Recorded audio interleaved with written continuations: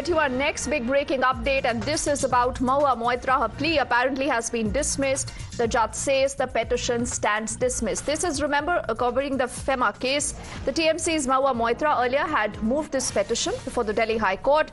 She was seeking restrictions on leaking and reporting unverified information and a number of media outlets regarding the ongoing FEMA investigation by the ED.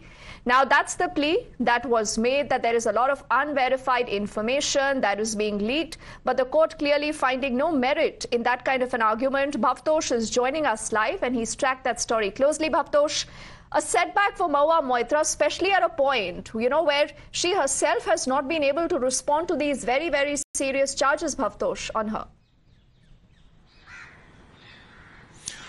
Yes, Dipti. In fact, there were two news reports that she had questioned. One was the first one when the Enforcement Directorate had issued notice to her asking to join the investigation, and on 19th of February. And the second one when she had sought 3 weeks' time to join the investigation, but ED denied her that permission and asked her to join the investigation within 1 week's time, that is on 26th of February.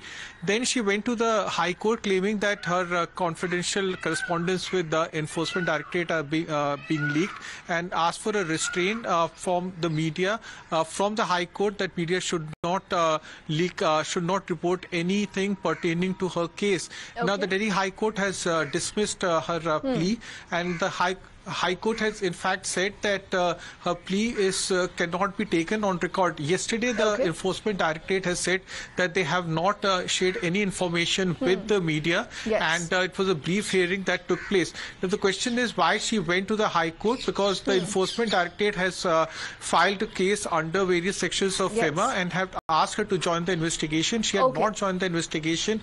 Instead, she went to the High Court asking for a restraint from the High Court, so that media does not Bhavtosh wanted to gag the media, but the court not finding any favor in that. I thank you right now for getting us that quick breaking update.